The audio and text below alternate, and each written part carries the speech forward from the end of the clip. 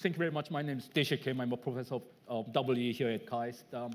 As someone who actually studies neuroscience as well as machine learning at the same time, I'm extremely excited about the next session where we will be talking about the impact of AI on the culture. And obviously, culture is made up by humans. So I would love to have a series of talks as well as discussions about how this new technology is going to impact the human civilization, as well as the way of how humans are interacting with each other. It's an extremely interesting time. If you think about it, 300,000 years ago, we Homo sapiens came to the world. 10,000 years ago, Homo sapiens settled down in cities and villages. 5,000 years ago, we invented writing. 2,700 years ago, in Ashurbanipal's library in Nineveh, the first higher education, or the institution for higher education, was created. If you look in this way, everything that you see in this room was invented by humans. There was no divine touch. There was no mythical invention that came from the sky. Every single piece that's in this room was invented through human labor and intellectual endeavor. However, with the advancement of AI, we may have a situation where the next big inventions will be made by machines rather than by humans. There's a famous book with the title, The Final Invention. Why is it? Because maybe AI is going to be the human society's final and last invention, and all the next inventions will be made by machines. Is this likely? Is this unlikely? We would love to have a discussion about it. By the way, since they are still settling the chairs about lifelong learning, being myself a big fan of lifelong learning, I just wanted to play the role of the devil's advocate, and it just popped up in my mind whether it is really the case that every human being, every citizen really wants and should be a lifelong learner. Maybe some people just want to be lazy. Maybe some people don't want to learn. Isn't laziness also one of the fundamental human rights?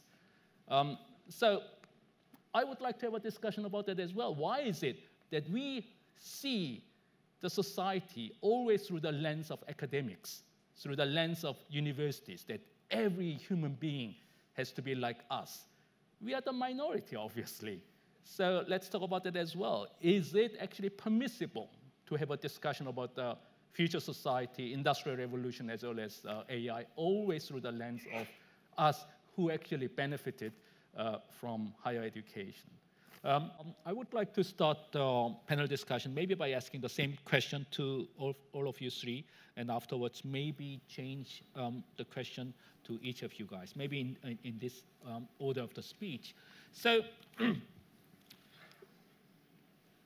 this panel is titled, as you can see in the program, Who is Responsible? The Ethical and Societal Implications of Artificial Intelligence. So, okay, big words. Now, as you will all know, very recently, two passenger airplanes crashed, Boeing 737 MAX 8s. And it seems like, again, the final technical verdict is not out yet. It seems like that a pseudo or quasi-AI system called MCAS, Maneuvering Characteristic Augmentation System, is responsible in that sense that based on faulty sensor data, the AI system took over, did the wrong thing. The pilots tried to correct it 4 times. Every time, the machine overrode, so to speak, what the pilots did. So I think we already have cases where our trust in automatic systems or autonomous systems designed in such a way that they would override the human decisions are already starting to impact our life as well as in other aspects as well. So my question to you three is, based on your current understanding of where AI is moving, where do you see the biggest risks for the society in general, and maybe for the universities in particular? Maybe with Seán. Yeah. Okay, well, I think you could talk about risks on different timescales.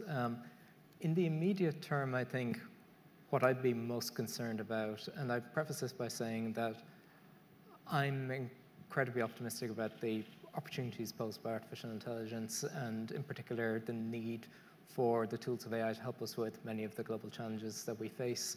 Climate change, biodiversity, and so on are all going to require tools to make sense of huge amounts of data and complex interconnected systems. I have a concern that if we deploy AI too prematurely or too carelessly in too many contexts and make too many mistakes, we will lose trust in AI systems, exactly as you've said. I mean, Toby pointed to some examples of things that are very disquieting for a lot of people, like use of AI in wide-scale facial recognition. Public trust is an easy thing to lose and a much harder thing to get back. And I would have a concern that if we, if there's one too many self-driving car crashes or one too many cases of clearly unfair recommendations being made by systems that just haven't been either tested enough or deployed in the right context with the right considerations in mind, we'll lose that trust and we'll have a very hard time getting it back. And that will, in turn, inhibit our ability to actually really use AI for all the beneficial things that we could use it for. And I think that that's a real concern. So that's right now, I think. Looking a bit further ahead, I think there are big questions that scholars have been looking at. Kai-Fu Lee wrote an amazing book that I was reading over Christmas, where one of the issues he raised is sort of geographical concentrations of power that might be affected by artificial intelligence. If the hubs of developing AI are in particular parts of the world and you have jobs being lost in such a way that developing nations were able to make use of some of the tools of AI, but not necessarily use AI to kind of climb up the ladder in the ways that have been possible in the past, and then potentially affecting global equality. And I think there are a lot of open questions there, but I think it's something we need to think very carefully about. In the longest timescale, I think there are some questions about what happens in 2062. If we do develop AI that's as capable of all of us, well, we know what we've done to the world, and a lot of that's been positive, but not all of it has been. So anytime we talk about developing something as transformative as that, we need to think about the potential risks as well as the opportunities. But I think that's probably far enough away that it's an interesting scientific and kind of research question for a smaller group of people. I think the questions that are really pressing that this community as a whole needs to be thinking about and across sectors are the nearer term issues that I've pointed to. Excellent. Tze Yun? Well, I think the most immediate risk is the misconception and misunderstanding about the power and also the limitations of AI. I believe AI is a set of technologies that we develop, we create, and we use them. We need to be able to do that responsibly. Okay, and sometimes we attribute the problems, the issues to the technology itself, which is, I don't think that's correct. Okay, looking at the internet, okay, the social media, I believe we will need to examine the way we create and we develop and we use the technologies, and also looking at what are the framework on guidance or guidelines, governance, regulation, and also the responsible use, and those considerations have to be taken into consideration, because ultimately the AI technologies and systems are used in a human context. We will be able to develop and also understand some of these risks and consequences of the how we're going to use it in different areas. And I think that is the most immediate task that we need to look at. Thank you very much. Toby, so the biggest risk and maybe also opportunities. The biggest risk is one the whole planet is suffering at the moment, which is a breakdown in trust. We don't trust our political institutions anymore, and we're starting not to trust the technology companies. And we've had 30 years, the internet was invented 30 odd years ago. We've had 30 years of amazing disruption and innovation that has transformed our lives, in most of it in very good ways. But we're also discovering that not all of it is actually useful and good disruption, and some of it is actually quite bad and corrosive, and it's transforming the nature of our political debate, and we're starting to go down a very dangerous road, which if we start distrusting these sorts of technologies, that we may end up in a very bad place. In the case of the 737, the regulatory environment is one that is broken. The regulator was too closely involved with Boeing and allowed approval of an aircraft that doesn't seem to have been safe. And the same will be true of AI. We will need to build the right sort of regulation or environment in which the public can trust it. And they don't necessarily, as you say, maybe they need to know a little bit about AI, about privacy and things like this, but you can't expect everyone to know everything about AI. But just as we don't need to know everything about water safety, and yet we can trust the fact that the water coming out of our taps is safe. We need to have structures in place so that we can trust the responsible use of the technology. And unfortunately, a lot of the things that go down in Silicon Valley these days are things that we're discovering can't be trusted. I mean, what was the motto of Facebook? Break things and move fast and break. Move fast and move fast and break things. Well, that was great when Facebook was only just trying to be a dating site for college students. But now it's actually the major form of news, and it is actually changing the way that people vote in elections. It comes with some responsibility. And so we do need to think about, the 5 biggest companies on the planet today by market capitalization are now all technology companies. They have amazing reach and influence and ability to change our society.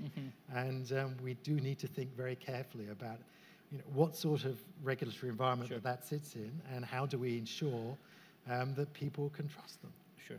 So I think trust is an excellent keyword, and I would like to come back to the general issue of trust. But I would like to start with you, Tze Yun, about specific trust in healthcare, because you are working in healthcare AI. Yes. I recently read a paper by an Israeli group that actually used a generative model, GAN model, to insert false positive and false negative data into medical imaging, CTs and MRI, where it was impossible for the expert actually to discriminate it from a true cancerous case versus, let's say, non-cancerous cases. So if with that possibility in mind, as well as hospitals and universities, being totally open in general, in healthcare, we are literally talking about the question of life and death. So if I go to the doctor and I get a 3 Tesla MRI scan, and that doctor gives me a thumb up based on the image, but it turns out that it was a fake MRI image or inserted MRI data. So how can we ensure that we can maintain trust in something like healthcare AI? Well, I think this is a very important issue, and of course we do not have the solutions to many of these issues that in progress. But there are steps that being put in place actually for healthcare, AI in medicine research, for example. And I guess it comes back to the issue of building trust in the applications that we build. And that actually comes in many different levels. First is that we will need to ensure that the algorithms, the way we develop the algorithms, validated and verified, is supposed to do the correct things it is supposed to do. And then when we build the applications, okay, and what kind of knowledge is going to be put into it, and part of it will be the expert knowledge, part of it will be the data, the insights derived from the data, okay.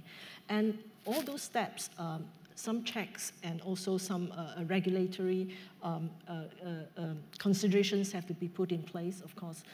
What kind of data we can use to train the model, okay? And also for every step, anything that has been put into it, it has to have a clear record. We may not be able to ensure the total correctness of a model based on all these data, but we need to have a clear track record of what has put into it. Okay. This itself is a developing a process, We're still trying to look at the best ways to do this. But I think the first recognizing the problem and also understanding what would be needed to put in place to ensure that the data that we put in, the knowledge that we put in is accountable. I think that would be the first step. Okay. Healthcare is a great example because we already trust doctors with our lives. Yes. And most doctors we don't understand.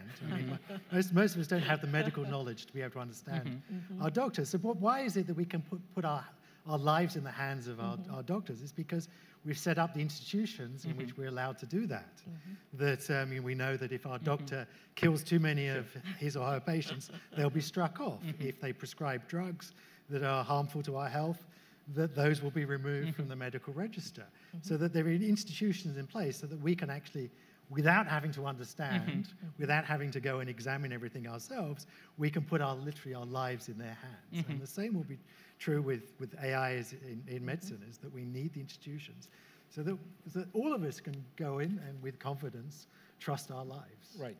Well, that's obviously true in theory. However, the situation right now is, if we all go back to, let's say, AI systems based on machine learning, and obviously 98% of machine learning is supervised learning, where most of the labeled data essentially were generated in Western countries, advanced economies, let's put it this way. I think the latest statistics I read was that the ImageNet data, I think about 80% of the images in the ImageNet were labeled in the US and Europe. So that is probably the reason why most of the AI systems have data biases, where it's much more likely for an autonomous car to recognize and stop a male Caucasian white person rather than a black woman, for example. Now, and as Toby said, but given the fact that there are no international institutions that guarantee, for example, the data neutrality at this point, but the systems are deployed by commercial companies. But you don't want data neutrality. You want the system to be biased to Koreans in Korea. You want the system to be biased to Chinese in China. No, but I mean, but then you are talking about the world, but AI systems are optimized for the specific location with a specific gender, race, and ethnicity. So this is not the kind of open society I think we are talking about. So you don't want to have an Korean card that recognizes Koreans only, disregarding maybe all the foreigners who are living in Korea. I don't think that's what we want to have, actually. We want to have a more international rules and regulations that tells you a minimal, so to speak, quality assurance that the system that's actually deployed in certain country needs to have certain data neutrality requirement. Don't you think so? That's a dream. We have different plugs in every country almost of the planet. We never got round to standardize electricity. Okay. We're not going to get round to standardize AI. Okay. We'll do it on a national level, and that will be adequate. Okay. Europe is a fantastic example of how it will apply its own rules. GDPR is a wonderful example of how all of us have now got better data privacy. But other countries will decide where, China will decide a different sort of privacy regulation of itself, which will not be, I'm sure, will not be GDPR. Sure. You're not going to have, if you ask for international standards, you will end up with almost nothing, because the lowest common denominator across the world is almost no rights at all. Right. Well, but of course, universities are all about dreams, obviously, right? We are not living in real world. We are all living in ivory towers. So I think it is permissible as well as our prerogative to dream. What you are saying, Toby, is to apply the system of laissez-faire to AI world, so to speak. Not each at all. country, no, that's what you just said, that each country should decide for its own what kind of regulations the country should have. I've been a strong advocate that AI needs more regulation, that we have given the tech companies complete freedom to innovate, and that has brought wonderful progress over the last 30-odd years. But now we're realizing that if all markets will run to excess, and we're seeing this market run to excess, and that we do need to think about, and actually, I talk to my colleagues in the big tech companies, in the Googles and the Facebooks of the world, and the smart ones, they're all saying, yeah, we need regulation, because otherwise we're racing to the bottom. We don't actually want to go down there, but our competitors are going to go down there, so we have to do that. Sure. And you see that in the debate, for example, around the tech companies, around face recognition.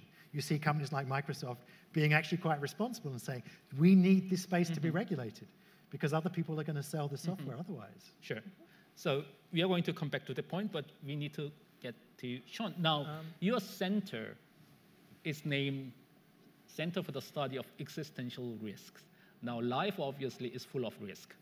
Why do you think AI poses an existential risk rather than a normal risk, for example? Well, I mean, the answer is right now, I don't think so. I think any existential risk associated with AI is a considerable way in the future. Again, pointing to this kind of, 2062 kind of timeline. I guess it depends on what you mean by normal risk. I do think that there are decisions that we make now that could influence the world in which we develop more powerful technologies. And I think Toby's example of autonomous weapons is a clear case of that, that if we go down a particular path, we will have much more powerful weapons that are enabled by AI that will reach the level of weapons of mass destruction, as Toby put it. Now, it seems to me that there's some role in influencing the global discussion around that and perhaps not going down that road or going down that road in a different way. So I think that there are opportunities where we're not quite at that stage yet to influence where it'll go. The other aspect of where I think AI fits into kind of a broader conception of existential risk is how AI can help us with many of the risks that we face. So the things that keep me up at night, I'm worried about a lot of the risks we talked about from AI, but I'm equally terrified, if not more so, about the rate at which we're failing to meet climate deadlines, the rate at which we're wiping out species, the rate at which we're using up resources. And AI is not a silver bullet and can't solve all of those problems, obviously, but we need every tool at our disposal for these. And a lot of these are sort of multifaceted, things that involve lots of different nodes, lots of different data. I mean, if you look just at climate and energy, you can use AI in climate modeling, in production of new materials, in more efficient energy grids, transport networks. Google has been applying AI to, make wind energy more efficient and to make their cooling for their server farms more efficient. At scale, that's a major help, if you deploy it in a lot of areas in dealing with this. So I think you need to sort of think about what role AI plays in global risks from both of these perspectives. And I guess that's why I think about AI. I think it's a mistake to sort of frame it as just thinking about it in a threat, because actually it's something that we need in a very big way. We just need to develop it responsibly. Sure. I mean, we are all working in AI, actually. So I guess we all believe in the fundamental, so to speak, benefit that AI might bring. But obviously in this panel, so we are a little bit focused more on the risk side.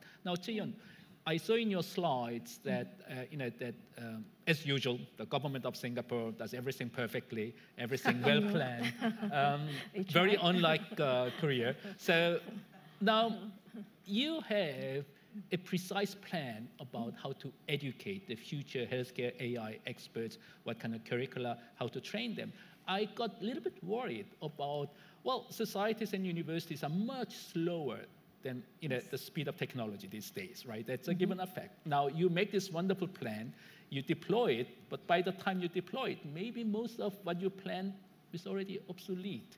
What do you think about that? I need to clarify one point. As I mentioned, what we presented for the AI talent plan is a proposal, is a policy recommendation that I'm working on. Okay. I hope that you'll be adopted sometime soon, but it's not yet.